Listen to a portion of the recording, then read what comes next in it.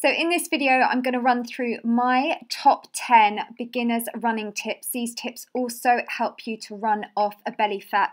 As a trainer with over 25 years experience, for 5 years I worked as the official Race for Life fitness expert, designing the running plans, which were 5K running plans and 10K running plans, which were designed for complete beginners, and I helped millions get round those races. So let's start with the first one.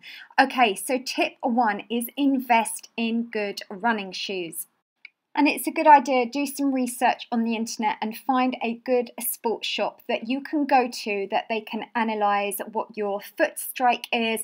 And also, because some of us have a medium arch, high arch, then what they can do is find the right running shoe for you. So it's definitely, if you're serious about running, it's always worth investing in good running shoes. It's not so much about the brand, it's what feels comfortable and is the right fit for you.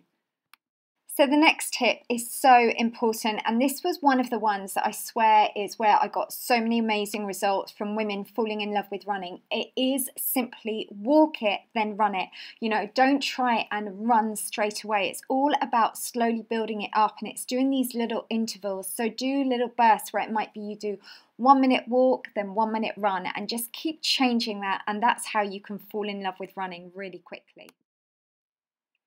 And then the next tip is swap the miles for minutes. Just focus on minutes. Don't worry about how many miles you're doing. Definitely within the first few weeks when you're learning to run.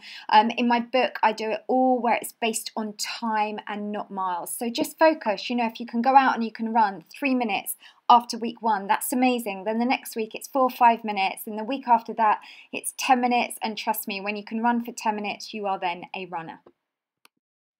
So then the next one is always make sure you keep yourself fully hydrated. Don't just wait until you're thirsty to drink, and also always make sure you take water out with you when you run.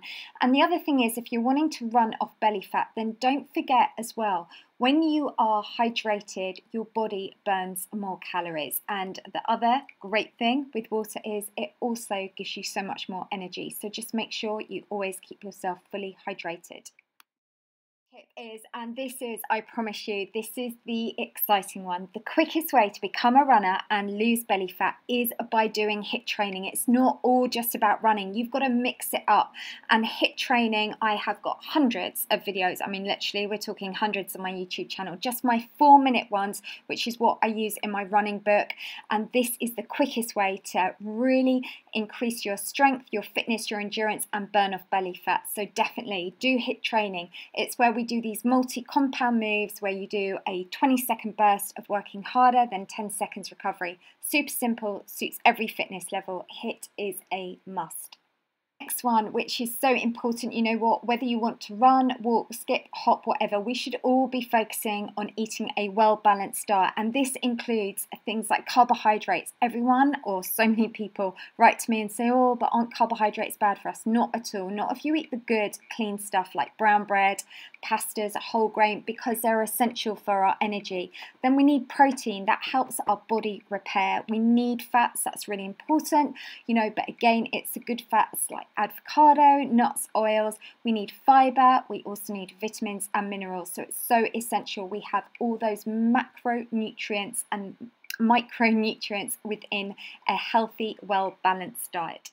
Tip is don't just hit the hard stuff, as in like running on the roads, pavements, concretes. Mix it up. Go for different terrains, running on sand, running through woodland. It's just a really good way because it works slightly different muscle groups. You work your stabilizers, but also what's really good is you're not going to be putting as much impact as you do if you're running on a harder surface. So always, if you can, try and find softer ground to run on.